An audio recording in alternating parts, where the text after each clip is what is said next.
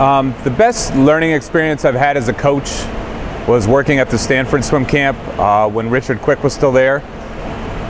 And that changed the way I do everything. It was probably the most influential 2 years I've had.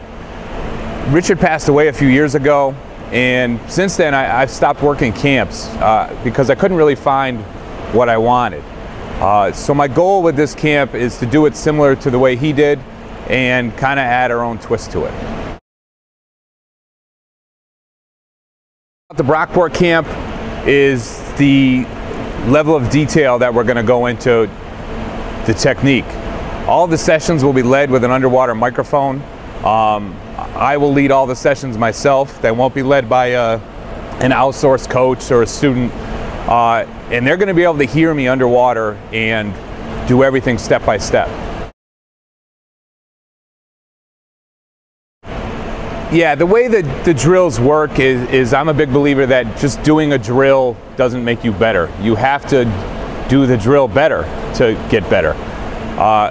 One thing a lot of swimmers don't understand is if they have a flaw in their stroke, to them that feels normal and it feels natural. And changes feel strange. And we're going to try to kind of push them out of their comfort zone a little and get to understand that that strange feeling is actually your stroke improving. It's not wrong. Yeah, probably one of the things I'm most excited about with this camp is bringing in Chris Ritter.